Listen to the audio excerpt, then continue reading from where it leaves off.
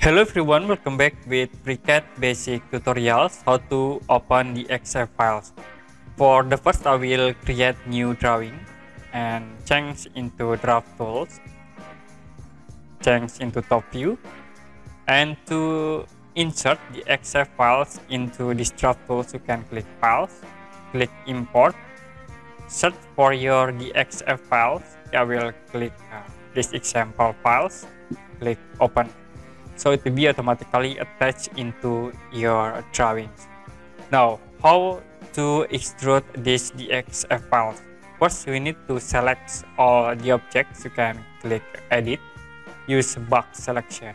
I will select this all shapes. And now we need to convert into wire. You can click this icon.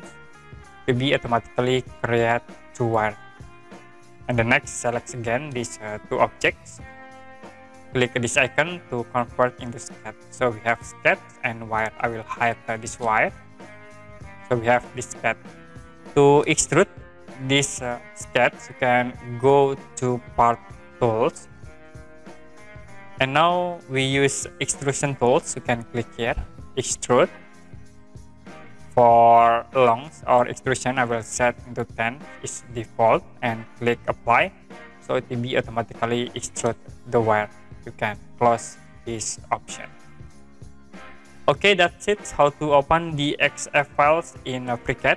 And if you have any question about this tutorial, you can comment below this video.